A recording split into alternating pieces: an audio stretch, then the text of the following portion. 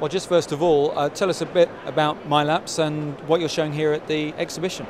Well, Mylaps is a company that makes timekeeping equipment. We've been in the business for 30 years. We time all the major professional motorsport series such as NASCAR, IRL, Formula One, you name it. We provide the timing equipment that the timekeepers use to time it. MotoGP, Olympic Games, you name it, we're there. And you're showing at this exhibition some new products? Most definitely. We've got some exciting new developments which tie in with what we're seeing around the world today. And I think those are two trends that we jumped on board with. A very important trend is the need for more and more data. If you look at the amount of data that people are seeing at sports events, for instance, at a motorsports event, MotoGP, the amount of data you're even getting heart rates and those kinds of things from the drivers. And that's all about not just getting information from the car, but also sending information back to the car. So where most timing systems worldwide are unidirectional, you just get the information, this is the car that's passing the line.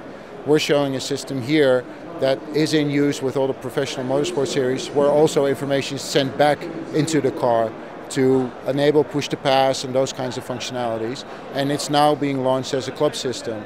The second thing that we're seeing is the motorsports are, in a certain sense, they're hurting from people not having enough money to start racing.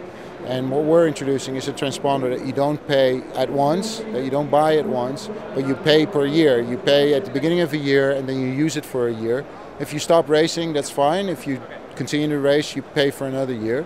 And that way, in the long run, it's a lot easier for clubs to join. And we're seeing that happening. We're seeing series that are grassroots, that have not been able to afford timekeeping in the past.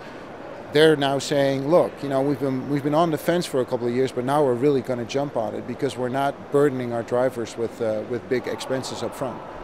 That adaptability is crucial, as you say, in quite difficult times.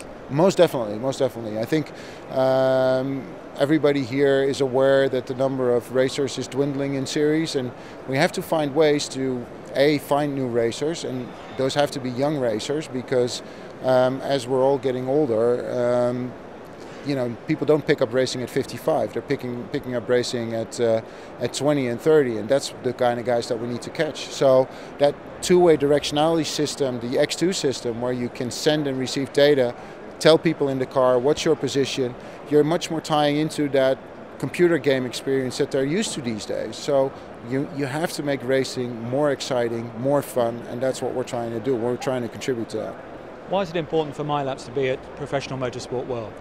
And everybody who's anybody in European motorsport racing is here, and that's why we need to be here, to show that after 30 years we're still leading the field with respect to sports timing, in innovation and in electronic reliability.